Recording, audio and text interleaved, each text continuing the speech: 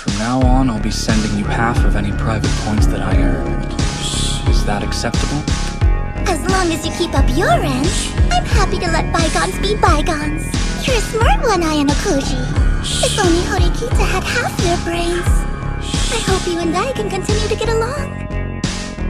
Rising to Sakyanagi's challenge and saving Ichinose was pure coincidence, though I'm not opposed to this outcome. From the very beginning, I only wanted to learn one thing from this incident. And now that I've confirmed the quality and quantity of the information Kikyo Kushida possesses, I know exactly what I'm dealing with, and can take steps to ensure her expulsion.